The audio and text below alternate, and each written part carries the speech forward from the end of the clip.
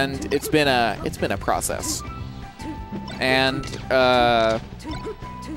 against some players, he does really well. Against other players like Bungo, he does less well.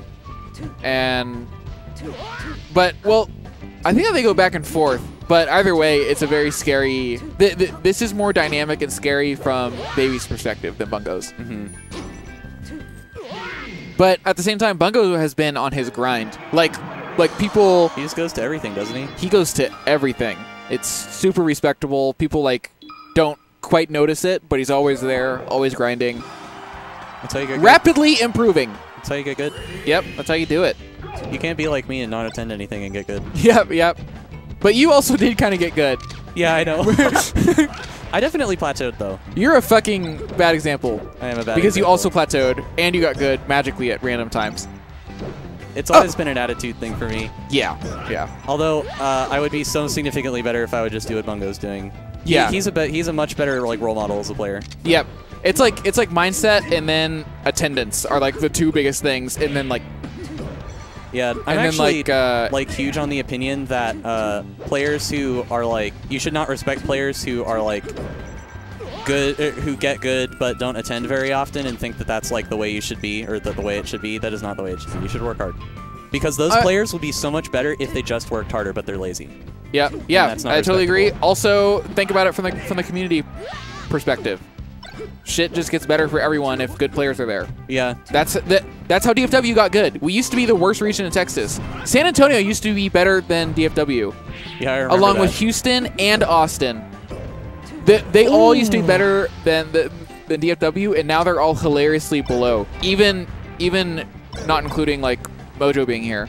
DFW is just way better now. It's crazy. DFW's mid-level is so big. Dude, it's so big, and our high level is so big now, too.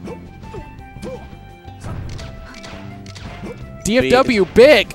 But yeah, respect the grind, dude. Yeah, respect that grind. Don't respect players like me.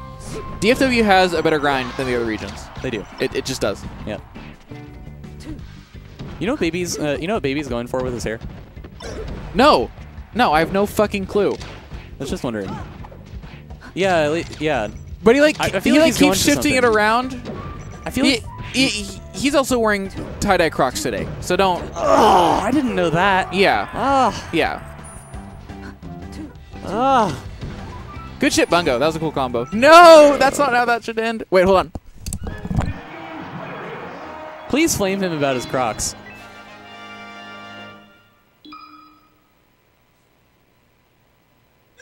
Ah! No!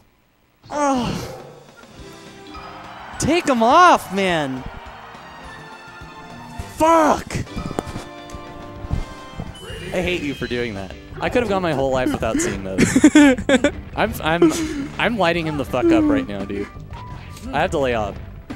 I could hear you're like, wow, why is Heyman being mean about his hair? And then I'm like, wake up, Nathan! This man deserves nothing! Except his doubles money. Good shit to Baby. That was fun.